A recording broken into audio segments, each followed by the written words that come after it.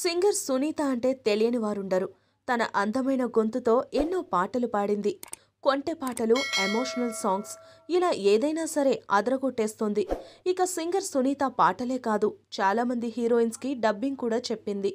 నిజ జీవితంలో ఎన్నో ఇబ్బందులు ఎదుర్కొన్నా పైకి మాత్రం చిరునవ్వుతోనే సునీత కనిపిస్తోంది. ఈమెకు 19 ఏళ్ల వయసులోనే పెళ్లయింది. 2 పిల్లలు పుట్టాక భర్తతో విభేదాలు వచ్చి దూరంగా ఉంటుంది. అయితే ఆమె మరో పెళ్లి చేసుకోవడానికి తిరస్కరించింది.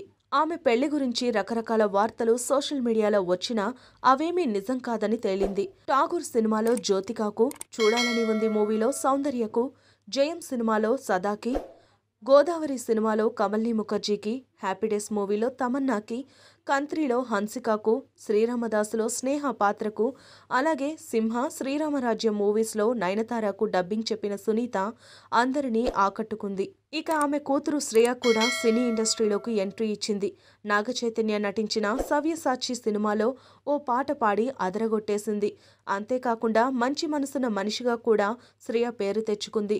ఫ్రెండ్స్తో కలిసి ఓ ₹1,00,000 ఓ మంచి పని కోసం తెలంగాణ సీఎం రిలీఫ్ ఫండ్కి ఇచ్చింది. ఇక తన కూతురు ఓ మంచి పని కోసం సీఎం రిలీఫ్ ఫండ్కి విరాళం ఇవ్వడం ఆనందంగా ఉందని సునీత ఉబ్బితబ్బిపోయింది. మరిన్ని ఇలాంటి లేటెస్ట్ అప్డేట్స్ కోసం చూస్తూనే ఉండండి మీ షరణ్ టీవీ.